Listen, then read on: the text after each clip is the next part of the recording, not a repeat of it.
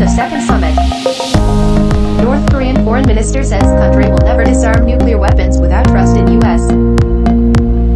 North Korea says it will never disarm nuclear weapons if it can't trust Washington.